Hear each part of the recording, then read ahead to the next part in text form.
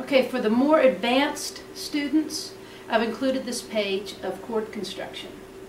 And I've taken our basic E form and A form chords, and I have drawn a picture of a major scale, and right next to that drawn the corresponding notes that make up those chords.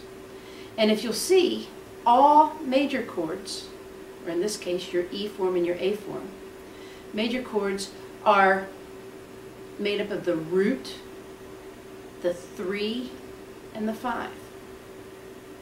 Notice that the minor chords have a root, a flat 3, and a 5.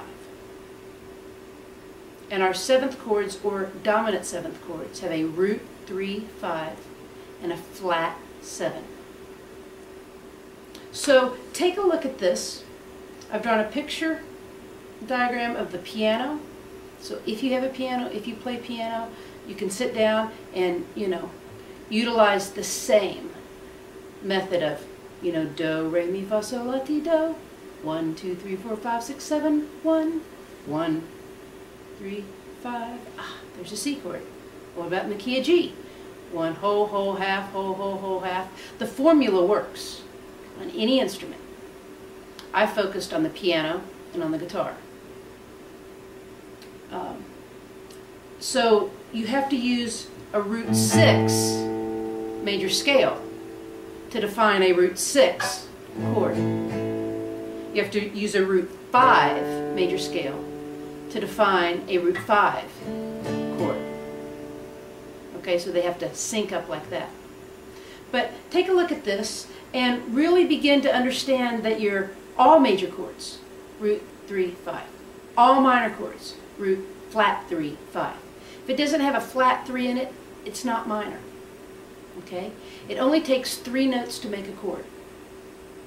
If you have a bass player and he's playing the bass note, then a guitar player could get away with just playing